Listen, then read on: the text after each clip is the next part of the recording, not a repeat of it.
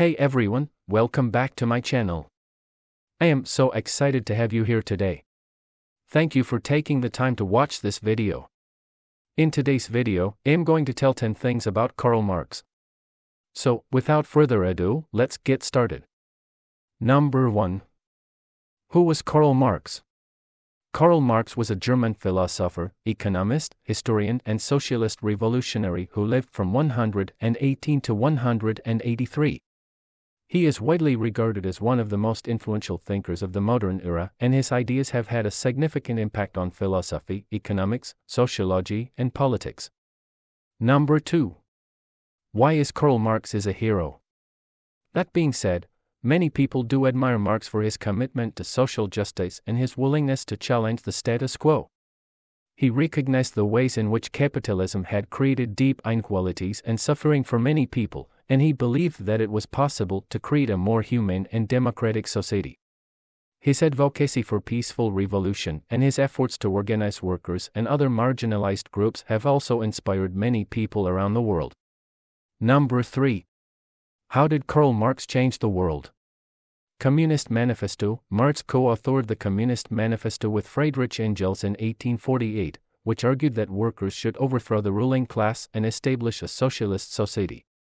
The ideas in the manifesto inspired many revolutionary movements in the 20th century, including the Russian Revolution and the Chinese Revolution. Number 4. What is Karl Marx best known for? Karl Marx is best known for his contributions to political and economic theory, particularly his ideas about communism and the critique of capitalism. Marx developed a comprehensive analysis of the capitalist system and its effects on society, which he outlined in his most famous work, Das Kapital. Marx's ideas were based on the belief that capitalism created a fundamental conflict between the working class and the capitalist class.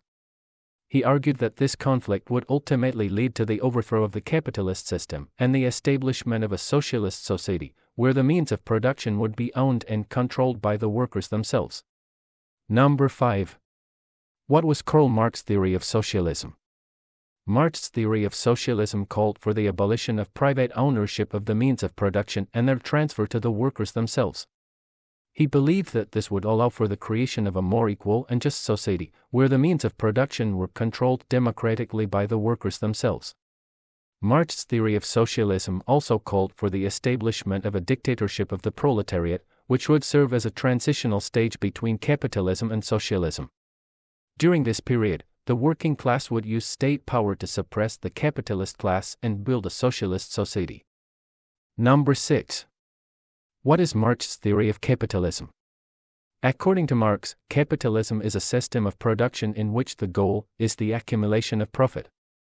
The capitalists aim to increase their profits by paying workers as little as possible, and by maximizing the amount of work they can extract from them.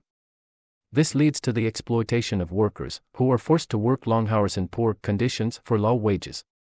Marx argued that capitalism generates increasing inequality, as the capitalists become richer and more powerful, while the working class becomes poorer and more marginalized. He believed that this inequality would ultimately lead to social and economic crisis, as the working class became more conscious of their exploitation and began to demand a fairer share of the wealth they were creating. Number 7. What is Karl Marx's main theory? According to Marx's theory of historical materialism, the development of capitalism was a necessary step in the evolution of human society, but that it was also a fundamentally flawed system that would eventually be replaced by socialism. He believed that capitalism created a fundamental conflict between the capitalist class and the working class, and that this conflict would ultimately lead to the overthrow of capitalism and the establishment of a socialist society. Number 8. Why did Karl Marx like communism? Karl Marx did not simply like communism, rather, he believed that communism was the natural and necessary outcome of historical development. Marx saw communism as a way to overcome the problems of capitalism, including poverty, inequality, and exploitation. Marx saw communism as a way to eliminate the exploitation of the working class, to create a society without social classes, and to establish a society where the means of production were owned and controlled by the workers themselves. He believed that communism would create a society where the needs of all people were met, and where everyone had the opportunity to develop their full potential as human beings. Number 9. What were the key ideas of Karl Marx? Karl Marx had a number of key ideas that shaped his political and economic theory. Here are 6 of his most important ideas. Historical materialism. Marx believed that the history of society was shaped by the development of the means of production, which are the tools, machinery, and technology used to produce goods and services. Class struggle. Marx argued that society was fundamentally divided into classes, and that the history of society was driven by the conflict between these classes. In particular, he saw the struggle between the working class and the capitalist class as a key driver of historical change. Alienation. Marx believed that capitalism alienated workers from the products of their labor, from each other, and from their own humanity. He saw this alienation as a source of great social and psychological distress.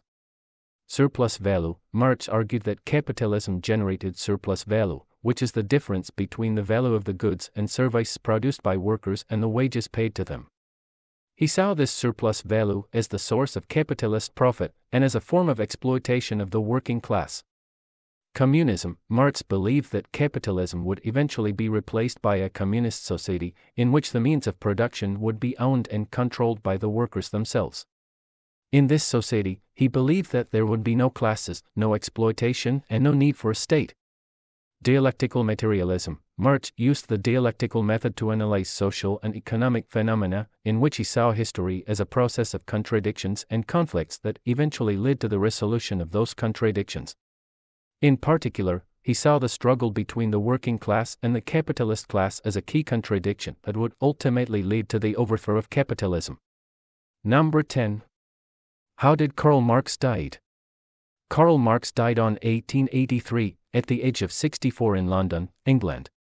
The exact cause of his death was bronchitis and pleurisy, which are inflammation of the lungs and chest cavity. Marx had suffered from ill health for many years, and his condition had worsened in the months leading up to his death. He was buried at Highgate Cemetery in London, and his grave has become a site of pilgrimage for socialists and Marxists from around the world. Thanks for watching this video. If you enjoyed it, make sure to give it a thumbs up and subscribe to my channel for more content like this. Don't forget to hit the notification bell so you never miss an upload. Also, feel free to leave a comment down below and let me know what you thought about this video or any suggestions for future content. Thanks again for watching, and I'll see you in the next one.